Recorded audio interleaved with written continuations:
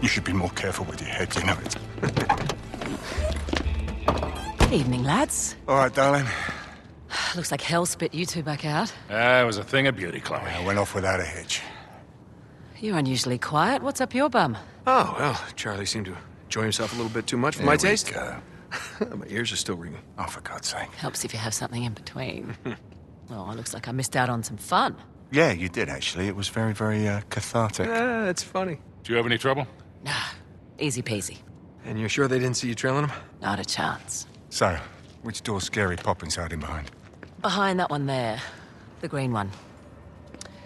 They drove in ages ago, and it's been dark ever since. You think they're still in there?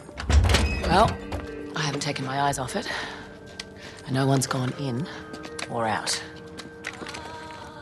Think these are really necessary? I mean, it's not like they're expecting us. Don't underestimate these blokes. They're not messing about. Hey, we're just gonna sneak in, and we sneak out. Just like that. Yeah, fair enough. But any trouble, you shoot first and ask questions later, all right?